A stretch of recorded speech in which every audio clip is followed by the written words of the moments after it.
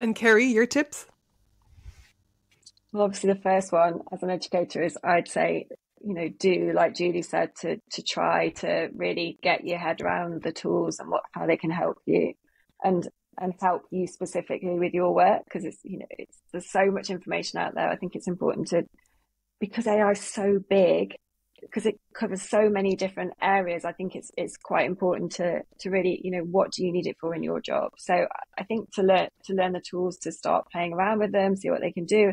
Everything's an iterative process with these AI tools. It's all about trial and error.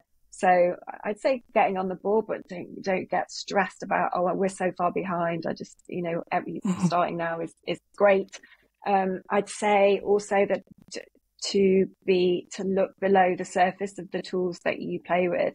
I think there's so much hype, especially around this, things like Sora being released, and you just see, obviously they release all these amazing demos and it looks amazing. It's going to radically change content creation, but actually to look under the surface, what does this mean? What are the implications? What are the problems? And to really be aware of those, things like hallucinations. So making sure that you're fact checking your work, though it sounds authoritative, it might not actually be true.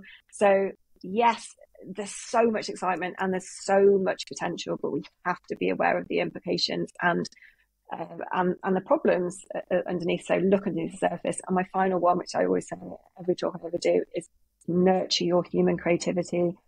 Apply it wherever you can. To go and sit on a log with some other women, write with pen and paper, like really enjoy the creative process, because it's so human and so necessary and so good for our health.